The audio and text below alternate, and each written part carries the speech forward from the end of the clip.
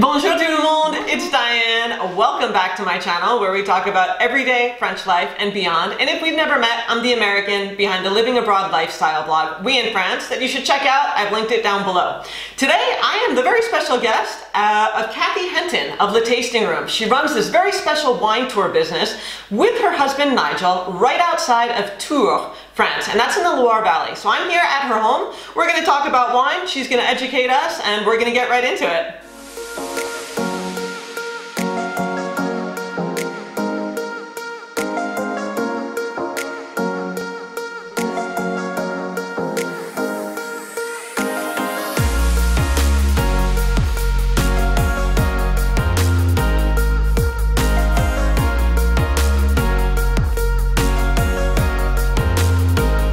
Hello, I'm Cathy Henton and I run Le Tasting Room, a small wine education and wine tour business in the Loire Valley, based close to Amboise and Tours. We offer full day and half day experiences and sometimes short breaks for people. It's a really easy ride from Paris. It's only 55 minutes from Montparnasse in Paris down to Saint-Pierre-des-Corps. And also Amboise, where we are only 10 minutes away from, is probably the most visited area of the Loire Valley because we are close to all the great chateaux that you may have heard of, like Chenonceau, Villandry, Azay-le-Rideau and Amboise itself. What we do, we specialise in wine and we welcome you to our home. We have a very small winemaker's home in the Loire Valley, which is in some ways typical and in other ways very atypical. It's typical insofar as it is built into the limestone hillside called tuffeau, the limestone which is remarkable in the Loire Valley, which was quarried in the centuries to build all the big chateaux and the caves around here. And this is where winemakers store their wines. And also because our main room, our dining room, is partially hewn out of the limestone hillside. So our house, part of it is 18th century and part of it is maybe many millions of years old.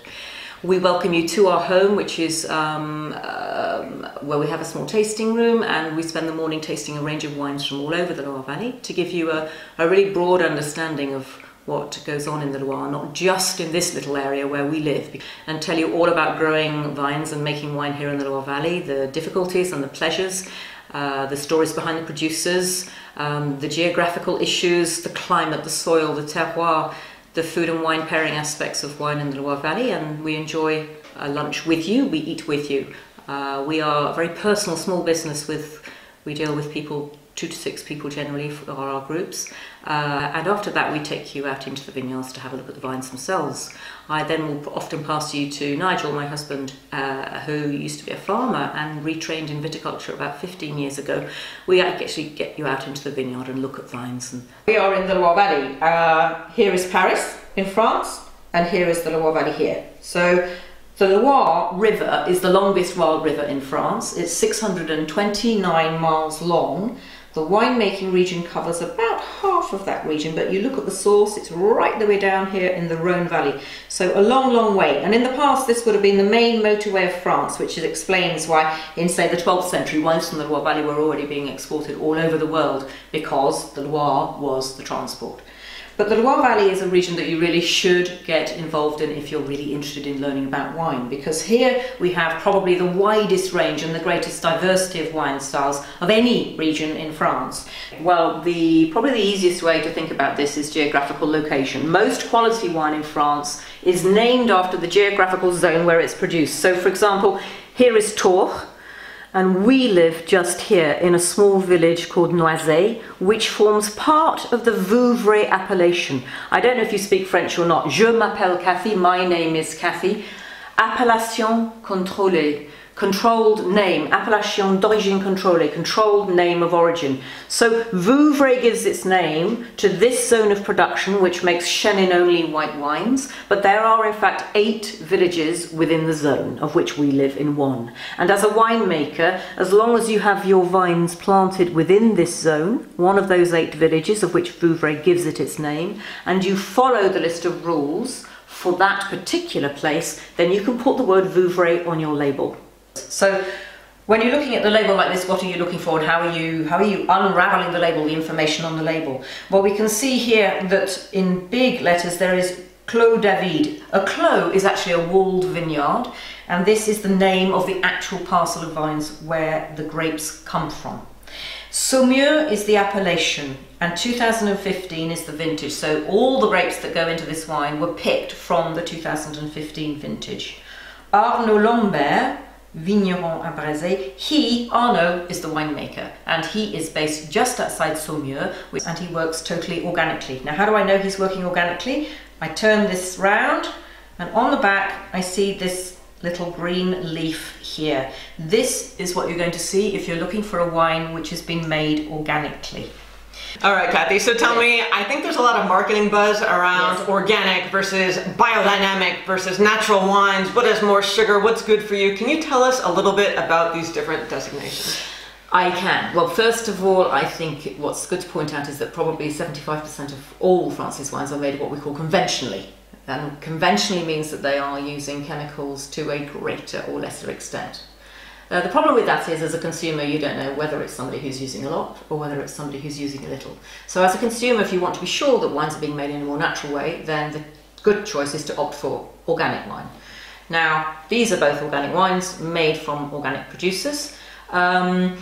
The main difference between organic viticulture and conventional viticulture is that they are not allowed to use a lot of the chemicals that conventional growers will use. For example, the biggest example is the use of Roundup in the vineyard.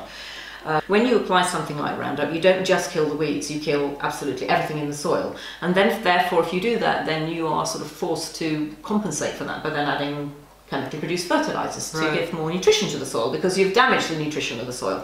Now, organic growers can't use that product at all, which means that they have more work to do in the vineyard. They have to work the soil, is how we call it, manually, or sometimes using a horse, which is lovely to see, but it's a very small percentage of vineyards that work their vineyards using a horse.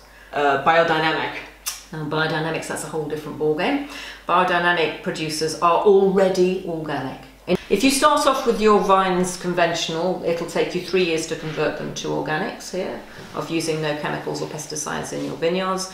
And now, biodynamic viticulture also has certification, and it's even more stringent on the use of the chemicals that are permitted within organics. For example, we have a problem with mildew in the vineyards, and we use copper sulfate to deal with that. That's permitted in organics because it's a natural elemental product, but the levels that you can use in biodynamics are far reduced. The levels of sulfites that you are bottling in biodynamics are far reduced, and the elements of biodynamic viticulture is a much more holistic view.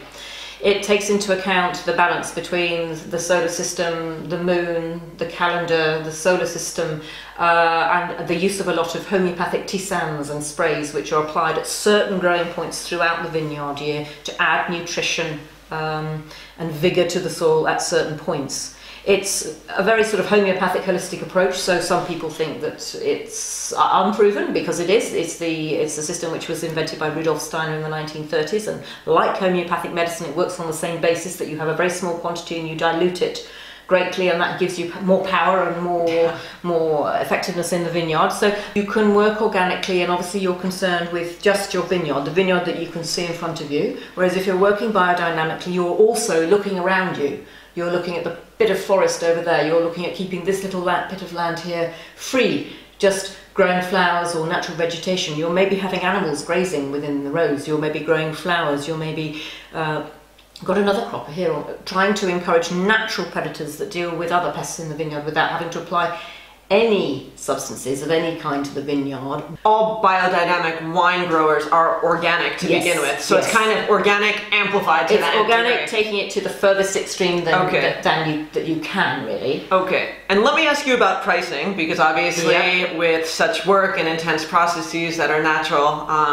the price must be reflected in that, right? Yes, it is reflected in that, because your costs do increase probably by about 25% if you work organically than if you're not working organically, and that price is reflected in the bottle. However, I would say that in the Loire Valley, value for money compared with the price that you're paying is practically unbeatable in France compared with other regions. For example, this is a sort of €20 wine, and this is a €22 wine here in France. Now, I don't know what that might cost you if you were back in the States, but maybe this might be a $45 bottle of wine, perhaps. So yes, it's not a cheap bottle of wine, but these are at the top of these producers' ranges. Right, and you're not getting Roundup, you're not getting herbicides in your wine, you're not getting added sugar, added flavors, any kind chemicals. Anything. Right. And what's more, both of these producers, and this is something which isn't necessarily controlled by organics, but both these producers are working very naturally. That is, they're using the natural yeast present on the grape. They're not adding a commercially produced yeast. Right. So their yields are smaller. They're working from old vines very often. And yes, it takes more care and attention. And it also, in the winery, they are using the minimum amount of additions to wine during the winemaking process right up to bottling, and using the minimal amount of sulfites possible to keep that wine preserved and safe for you to drink. Okay, Cathy, so the next thing I want to ask you about is sulfites. I feel like it's a dirty word in winemaking. Yes. People say sulfites cause my headache, I don't like wines with sulfites, they're bad. What are sulfites and why should we care about them or not? Okay, well, we should care about sulfites. Yes, indeed we should, because they are an essential addition to winemaking. Sulfites are what we use in the winery to protect wine from oxidation and bacterial spoilage. I think that in the past, if you to go back to the beginning of the 19th century, we were using wild amounts of sulfites in wine, which is partly why wine took years and years to come around and you could keep it for 30 years, because we were using up to 500 milligrams per litre of sulfites. Now these days in organic viticulture, so these kind of people, the maximums permitted are 150 grams for white and 100 for red. And I say they're the maximums. People like Arnaud are using less than 50. So they're using the very smallest amounts of sulfites to keep that wine safe. But to be honest, sulfites are a very essential part of winemaking. Now regarding your headaches, or my headaches, because I do suffer from wine headaches myself too, and sometimes there seems to be no rhyme or reason why I have a headache. I've had a glass of wine and I feel lousy the next day. Is it sulfites? To be honest, no, it's probably not sulfites, because sulfites do not directly give you headaches. If, however, you are somebody that has asthma or breathing problems, then possibly sulfites can be an irritant for you, in which case you should try and avoid wines with high levels of sulfites, but they're not listed on the label. And to be honest, that's because it's a confusing chemical addition and it's not quite as straightforward as it might seem to the average consumer. So I would say don't avoid wines with sulfites in, but the permitted levels in the US are a lot higher than they are here in Europe. In Europe, EU legislation, you're allowed to use up to 350 milligrams per litre in the US versus our 150, so it's a lot more. How can people know when they're getting a good bottle of wine, or what would be your advice for someone looking to get whatever constitutes good? Okay, well, I think the easiest way to talk about this is to say that you get what you pay for.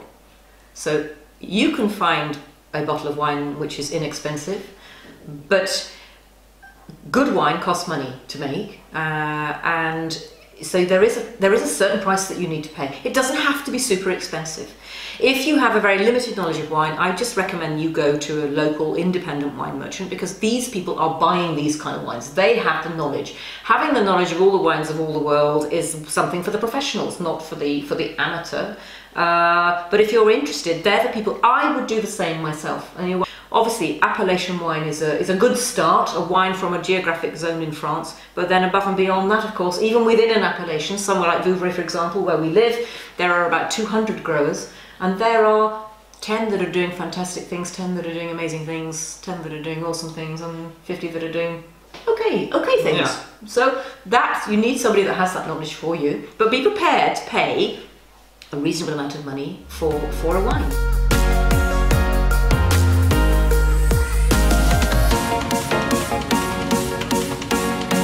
Okay, thank you so much for watching, everyone. Be sure to hit that subscribe button and the little bell so you're notified of future videos right here on my channel. Again, show Cathy and Nigel and the tasting room a little bit of love. I've linked everything you need to know down below in the comments, and I have no affiliation with them. There's nothing in this for me. They're just a hardworking couple who I've personally known now for years, and I wanted to feature them in a video. So if you find yourself in Paris, this is easily accessible here in Tours. Check them out, show them some love, and I'll see you soon. Salut!